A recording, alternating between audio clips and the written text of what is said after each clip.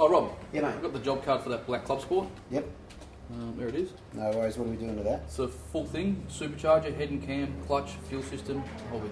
Okay, we got all the parts for that? All the parts are here. Oh, beautiful. All right.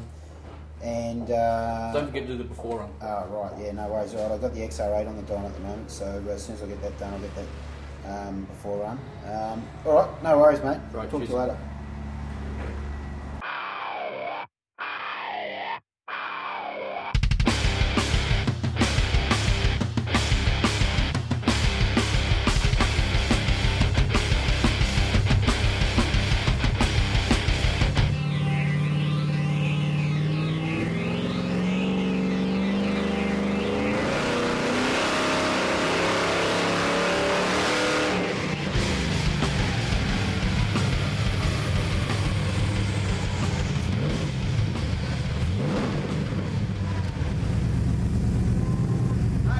Marty, how you going with this? Nah, it's all good, it's all good. Everything I needed you to do is done? Everything's done except the line locker. Okay, cool. Because you know what I want to do, a wussy burnout summer nats. The only thing that would make you do a wussy burnout is you, Robbie. Come on, Marty. You know, there's a lot of people, you already given me a fair bit of stick about it, so I don't want to be blaming you because I haven't got enough power or something's not right. No, the car's going to have plenty of power and it's going to be reliable, and the only thing that's going to stop you doing a good burnout is you. We've seen you do burnouts before and they're not that good, you know.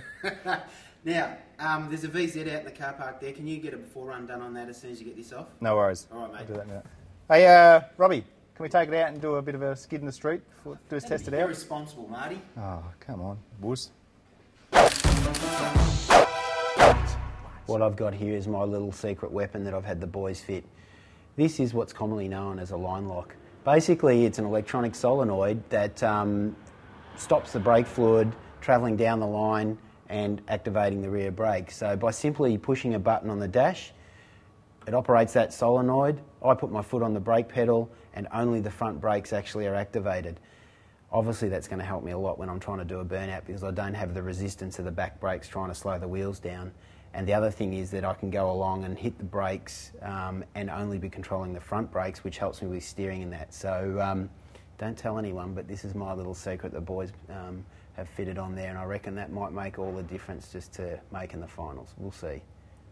Okay, we've got our BA XR8 ute here on the dyno, getting all set up for summer nats. Now the main objective to this year at summer nats is to go out there and have some fun.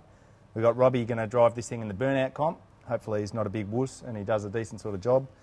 But what I'm trying to do here now is set this car up so it's nice and safe, so it's not going to hurt it while he's doing it.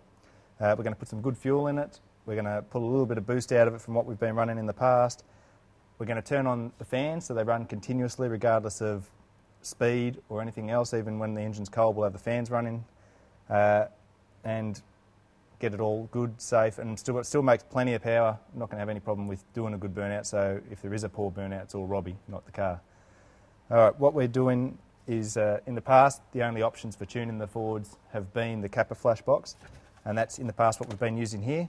It's one of these, so basically we can put 3 programs into this. You can have a performance program, an economy program and a valet program, for example. And now there's been a new product that's just been released, which we're giving a try on this car now. Basically what this enables us to do is flash directly to the car. Instead of having to flash the box and then the box flash the car, with this new software we can directly flash straight into the car. It's got its own logger for enabling us to log all the engine parameters and make sure everything's doing what it's supposed to be doing.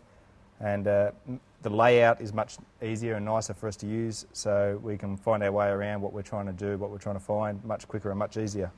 I think we're just about set now to give it one last run, and then we're set to go up to summer nats and have some fun.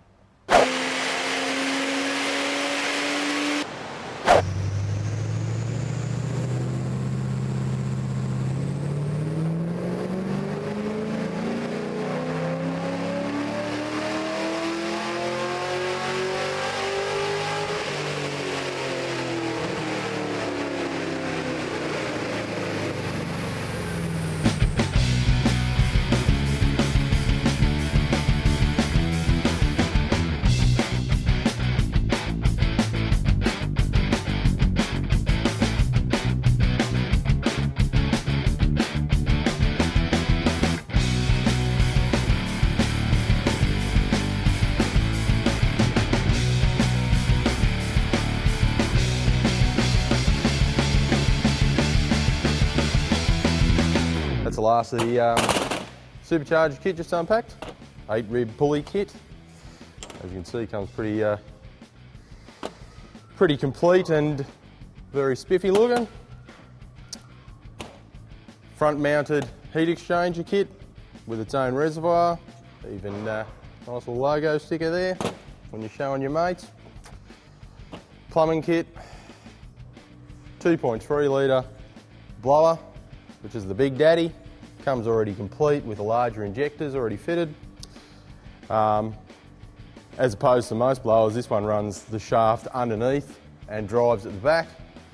So, just a bit different. Looks nice. Intake, a couple of bracketries, and a different belly plate with countersunk holes, just to make it a little bit easier for me so I don't have to go machining up the one that's already on there. And that's it.